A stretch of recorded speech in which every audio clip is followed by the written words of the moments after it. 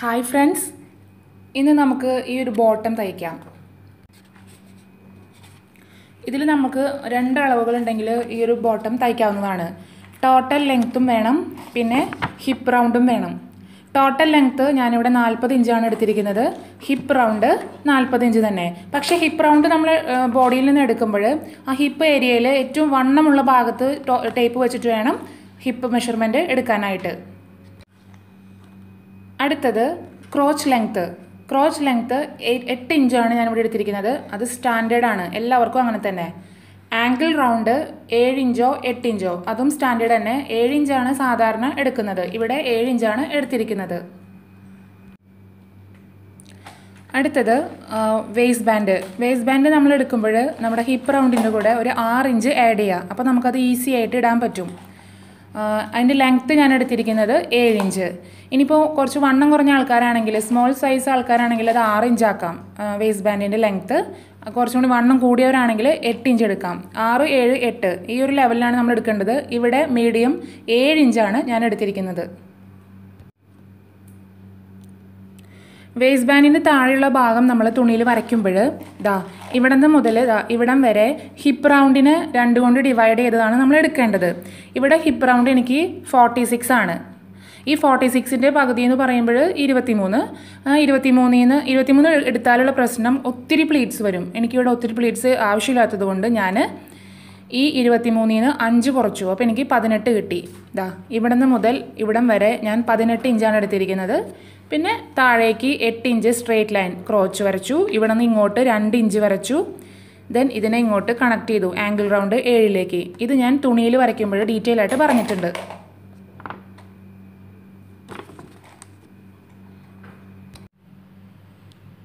നാലാക്കി മടക്കിയ തുണി ഇവിടെ ചുളിവുകളൊന്നുമില്ലാതെ വിരിച്ചിട്ടിരിക്കുകയാണ്.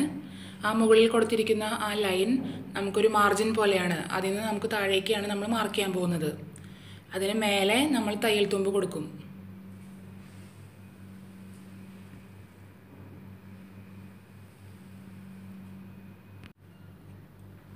നമ്മൾ ആദ്യം വരച്ച ആ വരയിൽ നിന്നും താഴേക്ക് 33 ഇഞ്ച് മാർക്ക് ചെയ്യുക. ഈ 33 ഇഞ്ച് എന്ന് പറയുന്നത് ടോട്ടൽ ലെങ്ത്തിൽ നിന്ന് വേസ്റ്റ് ബാൻഡിൻ്റെ ലെങ്ത്ത് മൈനസ് ചെയ്തതാണ്. ആ 33 ഇഞ്ചിൻ്റെ അവിടെ വെച്ചിട്ട് ഒരു സ്ട്രെയിറ്റ് ലൈൻ വരയ്ക്കുക. അവിടെയാണ് നമ്മൾ നമ്മുടെ ആംഗിൾ റൗണ്ട് മാർക്ക് ചെയ്യുന്നത്. ആംഗിൾ റൗണ്ട് 7 ഇഞ്ച് മാർക്ക് ചെയ്തിട്ടുണ്ട്. 7 മുതൽ 8 ഇഞ്ച് വരെ, 7 ഇഞ്ചോ അല്ലെങ്കിൽ 8 ഇഞ്ചോ ആണ് സ്റ്റാൻഡേർഡ് ആംഗിൾ റൗണ്ട് എടുക്കേണ്ടത്. അതിൽ കൂടുതലോ കുറവോ നമ്മുടെ ഇഷ്ടത്തിന് എടുക്കാവുന്നതാണ്. ഇവിടെ ഞാൻ 7 ഇഞ്ച് മാർക്ക് ചെയ്തിട്ടുണ്ട്. നമ്മൾ ആദ്യം വരച്ച ആ ഒരു സ്ട്രെയിറ്റ് ലൈനിലാണ് നമ്മളിപ്പോൾ മാർക്ക് ചെയ്യാൻ പോകുന്നത്. ഇവിടെ നമ്മൾ നമ്മുടെ ഹിപ്പ് റൗണ്ടിനെ 2 കൊണ്ട് ഡിവൈഡ് ചെയ്ത ആ ഒരു അളവാണ് ഇവിടെ മാർക്ക് ചെയ്യേണ്ടത്. ഇവിടുത്തെ ഹിപ്പ് റൗണ്ട് 46 ആണ്. അതായത് ഈസും കൂടി കൂട്ടിയിട്ടുള്ള, ലൂസിന് വേണ്ടിയിട്ടുള്ള 6 ഇഞ്ച് കൂട്ടിയിട്ടുള്ള അളവ് 40 + 6 46. അതിനെ നമ്മൾ 2 കൊണ്ട് ഡിവൈഡ് ചെയ്യുമ്പോൾ നമുക്ക് കിട്ടുന്നത് 23 ഇഞ്ചാണ്. പക്ഷേ ഇവിടെ 23 ഇഞ്ച് എടുത്താൽ നമുക്ക് ഒത്തിരി ഞൊറിവുകൾ ഇടേണ്ടി വരും. അതെനിക്ക് ആവശ്യമില്ലാത്തത് കൊണ്ട് ഞാൻ അതിൽ നിന്നും, അതായത് 23ൽ നിന്നും 5 മൈനസ് ചെയ്തു. അപ്പോൾ കിട്ടുന്ന അളവാണ് 18 ഇഞ്ച്. ആ 18 ഇഞ്ചിൽ നമ്മളിതാ ഇവിടെ മാർക്ക് ചെയ്തു. അടുത്തത് ക്രോച്ച് ലെങ്ത് ആണ് നമ്മൾ അടയാളപ്പെടുത്തുന്നത്. ഈ പോയിന്റിൽ നിന്നും താഴേക്ക് 8 ഇഞ്ച് ക്രോച്ച് ലെങ്ത് അടയാളപ്പെടുത്തി. ഈ 8 ഇഞ്ച് സ്റ്റാൻഡേർഡ് ആണ്, എല്ലാവർക്കും സെയിം ആണ്. ഇവിടെ നിന്ന് അങ്ങോട്ട് ഒരു ലൈനും വരച്ചിട്ടുണ്ട്. ദെൻ ഈ പോയിന്റിൽ നിന്നും റൈറ്റ് സൈഡിലോട്ട് പുറത്തേക്ക് 2 ഇഞ്ച് മാർക്ക് ചെയ്യുക. എന്നിട്ട് ഈ പോയിന്റിൽ നിന്നും ഇങ്ങോട്ട് നമ്മൾ ചെരിച്ച് ഒരു ഷേപ്പ് കൊടുക്കുക. എന്നിട്ട് നമ്മൾ വരച്ച് വെച്ചിരിക്കുന്ന ആ പോയിന്റിൽ നിന്നും താഴേക്ക് ഇവിടം വരെ ഒരു സ്ട്രെയിറ്റ് ലൈൻ കൊടുക്കുക. ഇപ്പം നമ്മുടെ മാർക്കിങ്സ് എല്ലാം കഴിഞ്ഞു. ഇനി നമുക്ക് സീം അലവൻസ് കൊടുക്കണം. എന്നിട്ട് വേണം കട്ട് ചെയ്യാൻ. ഇവിടെ നമ്മൾ 1.5 ഇഞ്ചാണ് താഴേക്ക് കൊടുത്തിരിക്കുന്നത്. ഇത് നമുക്ക് ക്യാൻവാസ് വെച്ച് തയ്ക്കുകയോ തുണി വെച്ച് തയ്ക്കുകയോ, അതായത് ഇതിൻ്റെ അടിഭാഗത്ത് കട്ടി കിട്ടാൻ വേണ്ടിയിട്ട് ഒന്നുകിൽ നമുക്ക് ക്യാൻവാസ് വെച്ച് തയ്ക്കാം, അല്ലെങ്കിൽ തുണി തന്നെ വെച്ച് തയ്ക്കാവുന്നതാണ്. അതിന് വേണ്ടിയിട്ടാണ് ഈ 1.5 ഇഞ്ച്. 1 ഇഞ്ചിൻ്റെ ക്യാൻവാസാണ് വയ്ക്കുന്നത്, 1/2 ഇഞ്ച് മടക്കി തയ്ക്കാനാണ്. ഇവിടെ നമ്മൾ 1 ഇഞ്ചാണ് കൊടുക്കുന്നത്. തയ്യൽ തുമ്പ് 1 ഇഞ്ച് ഇവിടെ നിന്ന് മുതൽ ഇവിടെ വരെയും 1 ഇഞ്ച്. ഈ ക്രോച്ചിൻ്റെ അവിടെ 1/2 ഇഞ്ച്, മുകളിലത്തേതായി ഇവിടെ 1/2 ഇഞ്ച് കൊടുത്തിട്ടുണ്ട്. ഇനി നമുക്ക് ഈ മാർക്കിങ്ങിൽ വെച്ചിട്ട് കട്ട് ചെയ്യാം. ഇവിടെ നമ്മളിങ്ങനെ ചരിച്ച് കട്ട് ചെയ്തിരിക്കുന്നത് കട്ട് ചെയ്ത് നമ്മൾ മടക്കി അടിക്കുമ്പോൾ കറക്റ്റ് കണ്ടോ ഇങ്ങനെ കിട്ടുന്നതിന് വേണ്ടിയിട്ടാണ്. ഒരു ചെറുതായിട്ടൊന്ന് സ്ലോപ്പ് ഇട്ട് കൊടുത്തിട്ട് കട്ട് ചെയ്യാം. എന്നിട്ട് ഇവിടെ 2 നോച്ച് ഇട്ട് കൊടുത്തിട്ടുണ്ട്. തുണി ഇങ്ങനെ പിടിച്ചിട്ട് ചെറിയൊരു കട്ടിങ് കൊടുത്തു. അതെന്തിനാണെന്ന് വെച്ചാൽ നമ്മൾ ജോയിൻ ചെയ്യുമ്പോൾ തുണി ഒപ്പമായോ എന്നറിയാൻ വേണ്ടിയിട്ടാണ്. എന്നിട്ട് ട്രേസിങ് വീൽ എടുത്തിട്ട് ഈ മാർക്കിങ്ങിൽ കൂടെ അറ്റത്തേക്ക് നമ്മൾ ഒരു ട്രേസ് ചെയ്യാണ് ചെയ്യുന്നത്. അപ്പോൾ നമുക്കത് തയ്ക്കുമ്പോൾ അപ്പുറത്തേക്ക് അത് പതിഞ്ഞ് കിട്ടും. വേസ്റ്റ് ബാൻഡിനോട് ചേർക്കുന്ന ഈ ഒരു പോർഷൻ്റെ കട്ടിങ് കഴിഞ്ഞു. നമ്മൾ കട്ട് ചെയ്തതിൽ നിന്നും ബാക്കിയുള്ള തുണിയാണിത്. സൈഡിൽ നിന്ന് നമുക്ക് കിട്ടിയതാണ് ഈ ഷേപ്പിലുള്ള ഈ തുണി. ഇതിൽ നിന്നാണ് നമ്മളിനി വേസ്റ്റ് ബാൻഡ് കട്ട് ചെയ്യാൻ പോകുന്നത്.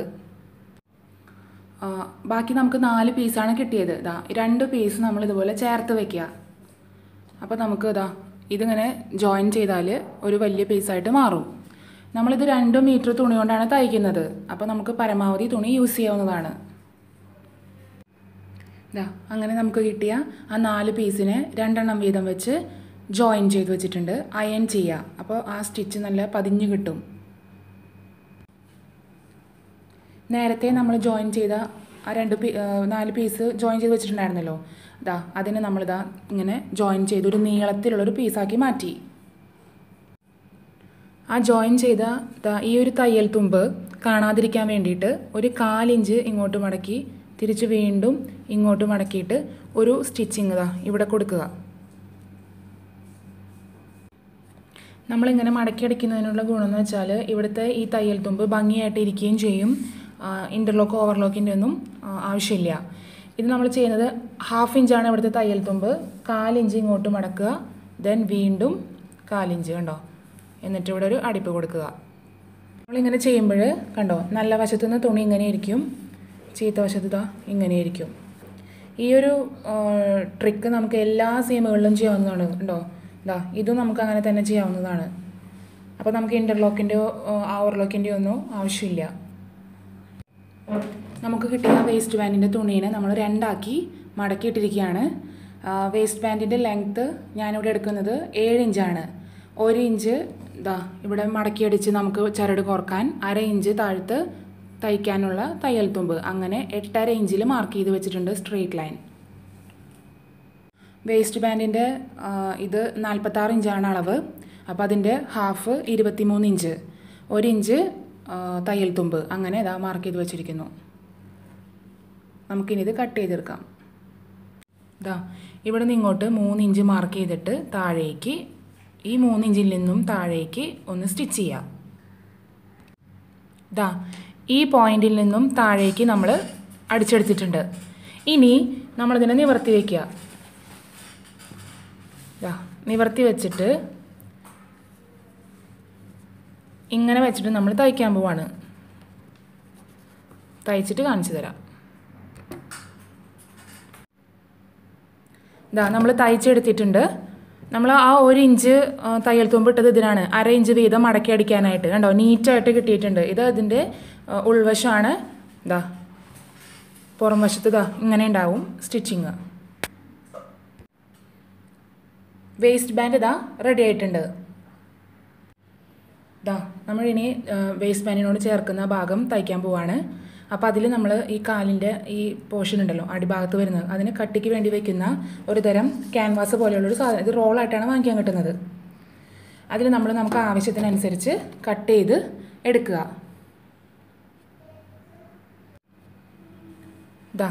അത് ഇതിൻ്റെ ഉൾഭാഗത്ത് വെച്ചിട്ട് 1/2 ഇഞ്ച് നമ്മൾ ഇട്ടായിരുന്ന തയ്യൽ തുമ്പ് എടുത്ത് വെച്ചിട്ട് തയ്ച്ചിട്ടുണ്ട്. ഇനി നമ്മളിതിനെ വീണ്ടും ഇങ്ങോട്ട് മടക്കിയിട്ട് നമുക്ക് ഇവിടെ ഒരു 3 സ്ട്രെയിറ്റ് ലൈനുകൾ കൊടുക്കാം. ഇത് അതിൻ്റെ ചീത്തവശം ക്യാൻവാസ് വെച്ചു.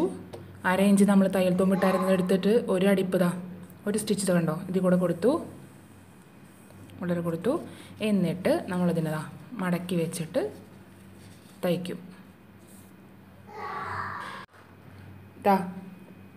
ഇത് തയ്ച്ച് കഴിഞ്ഞിട്ടുണ്ട്. 3 സ്ട്രെയിറ്റ് ലൈനാണ് ഞാനിവിടെ കൊടുത്തത്. ഇവിടെ നമുക്ക് വേണമെങ്കിൽ ഇങ്ങനെ സിക്സാഗ് പോലെയോ ഇങ്ങനെ റൗണ്ട് ആയിട്ടുള്ള ഷേപ്പൊക്കെ കൊടുക്കാവുന്നതാണ്.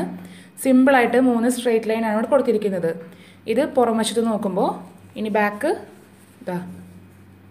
ഇങ്ങനെയായിരിക്കും. ഈ ഒരു ക്യാൻവാസ് വെച്ചാൽ നമുക്ക് നല്ല നീറ്റായിട്ട് കിട്ടുകയും ചെയ്യും. ഇവിടെ ഒരു നല്ലൊരു കട്ടി തോന്നിക്കുകയും ചെയ്യും. ഇത് രണ്ടും നമ്മൾ ഇപ്പോൾ ശരിയാക്കിയിട്ടുണ്ട്. ഇനി നമ്മൾ ഈ 2 ഇതും കൂടെ ജോയിൻ ചെയ്യാൻ പോവാണ്.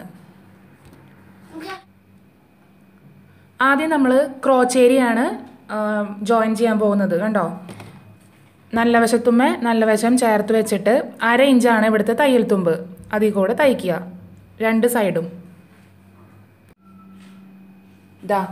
ഈ 2 ക്രോച്ചേരിയയും 1/2 ഇഞ്ച് തയ്യൽ തുമ്പ് ഇട്ടിട്ട് നമ്മൾ ജോയിൻ ചെയ്തിട്ടുണ്ട്.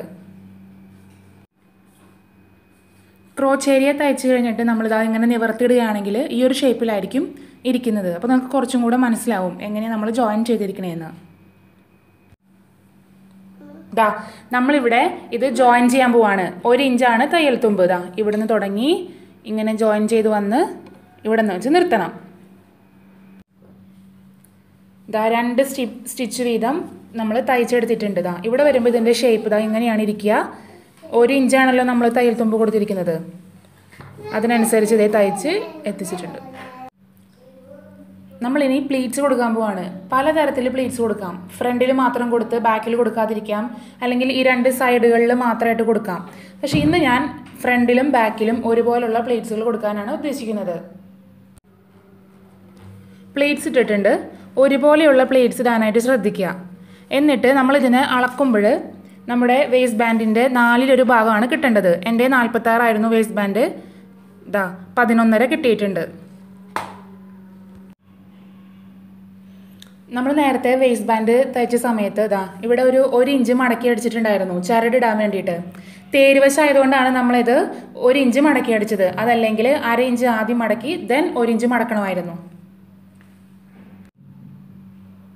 ഇനി വേസ്റ്റ് ബാൻഡും ഈ ഒരു പോർഷനും കൂടി നമ്മൾ ജോയിൻ ചെയ്യാൻ പോവാണ്.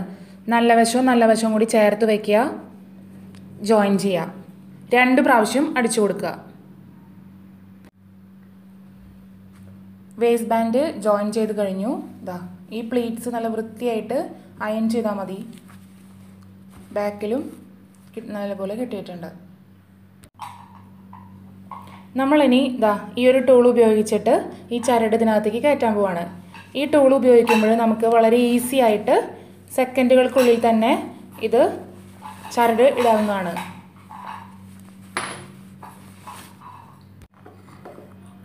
ചരട് കോർത്ത് കഴിഞ്ഞതിന് ശേഷം ഈ ബാക്കിലെ ഈ സെൻറ്റർ പോർഷൻ ഉണ്ടല്ലോ, ഈ പാനയുടെ മാർക്ക് കണ്ടോ, ഇവിടെ നമ്മൾ ഒരു സ്റ്റിച്ചിങ് ഇങ്ങനെ കൊടുക്കുകയാണെങ്കിൽ ഇത് അങ്ങോട്ടും ഇങ്ങോട്ടും പോവാതെ, അതായത് ചരട് ഉള്ളിൽ പോവാതെ ഇരിക്കും.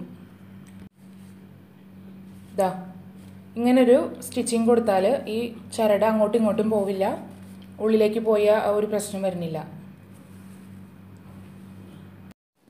ബോട്ടം ഇവിടെ റെഡി ആയിട്ടുണ്ട്. അപ്പോൾ എല്ലാവരും ഒന്ന് ട്രൈ ചെയ്ത് നോക്കാം. അടുത്ത വീഡിയോ ആയിട്ട് വരുന്നവരേക്കും ബൈ.